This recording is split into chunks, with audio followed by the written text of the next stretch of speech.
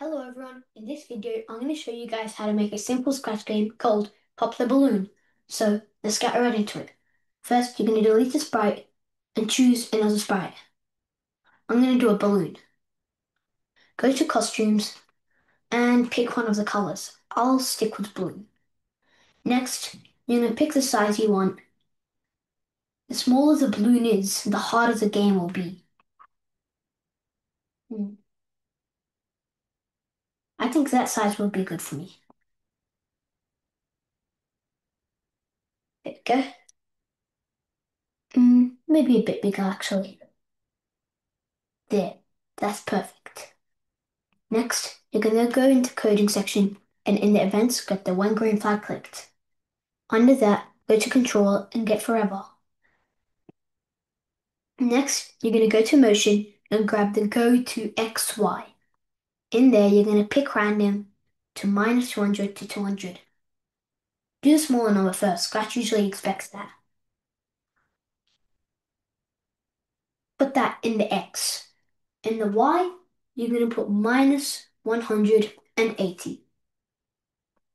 There we go. Now, you're going to grab the glide 1 second and turn that to 2 seconds. Then you're going to get the X position you find in the bottom of the motion section. And then in Y, 180. Now, put this in here. I think I'm going to make my size actually like that. There we go. Now as you see, the balloon goes up. Perfect. Okay, now let's do the rest. Go back to events, and when this bright clicked, go to variables and make a new variable called score for all sprites. When green flag clicked, set score to 0. Actually, when the sprite clicked, change score by 1. There we go. Now under that, grab the forever block and then get an if then inside that. There we go. Now go to operators and pick the equal sign.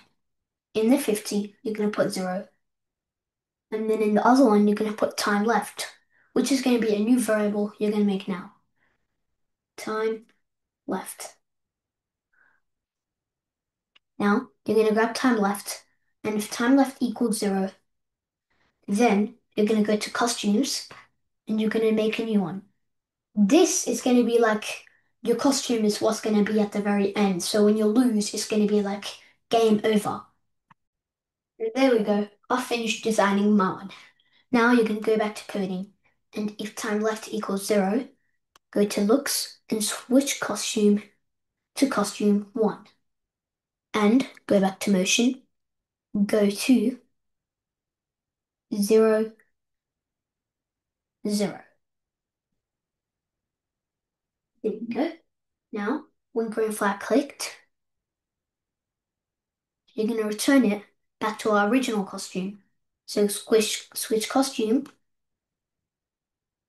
to balloon. There we go. Now,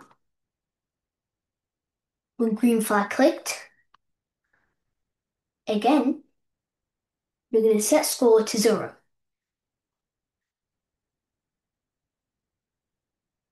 There we go. Now we can even make a timer. So you can go when green flag clicked again, set time left to 30. This is going to be how long you want. So if I do 30, my time is going to be 30 seconds. Set time left to 30 and repeat until. There we go. Now go back to operators and put that as 0.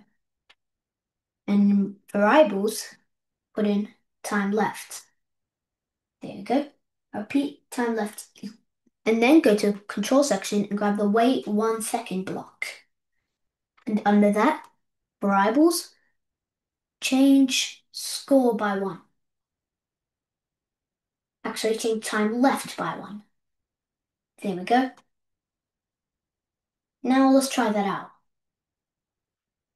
As you see, there's 30 seconds. Wait a minute. I made a mistake here. Instead of changing time left by 1, I change it by -1. There. Now, as you see, there's a timer, 29, 28, and every time I hit the balloon, it goes score +1. I hope you guys enjoyed this video. I'll see you in the next one. Watch part 2 to see adding new balloons and even trying out new stuff. See you in the next one. Hello everyone, welcome back to part 2 of making my Scratch program, Pop the Balloon. So let's get right into it. First, you're going to copy this same original sprite. In the bottom, you're going to find this time one. You're going to put that straight in the bin. Go back to the top and in the motion section, go to XY. In the X, you're going to get X, which you'll find in the bottom of the motion section. Y, you're going to put -212. There. Now put that in here.